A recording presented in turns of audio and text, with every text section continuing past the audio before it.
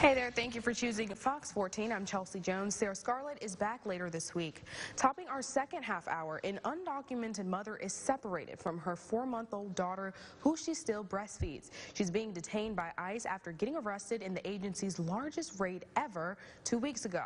Diane Gallagher reports.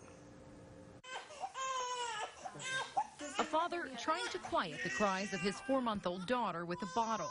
She's not used to it, but her mother isn't there to breastfeed.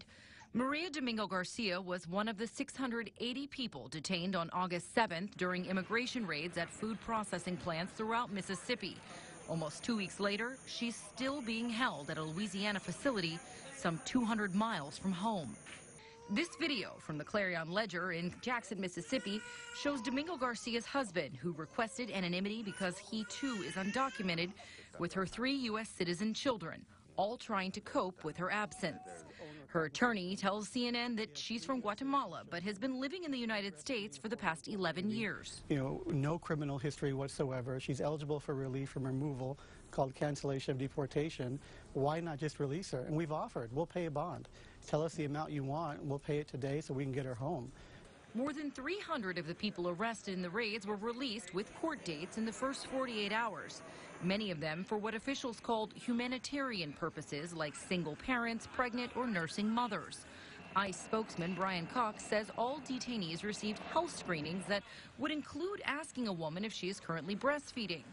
Cox said he couldn't talk about medical information without a signed waiver, but noted communication between Domingo Garcia's lawyers and an ICE representative who says she responded no when asked if she was breastfeeding. Her attorney says she was never asked. ICE knows about it now, too. Instead of taking issue and addressing it, doing something about it, releasing her, they just continue to say, well, she didn't say it when we first talked to her, so we're not going to let her go. Meanwhile, the first federal charges related to those raids have been filed. They're against 41 of the workers who the government says were in the country illegally. There are still no charges against any of the company owners or managers. Search warrant affidavits unsealed the day after the raid show the government believed the companies knew they were hiring undocumented workers, citing videotape conversations and tips from confidential informants in addition to other physical evidence.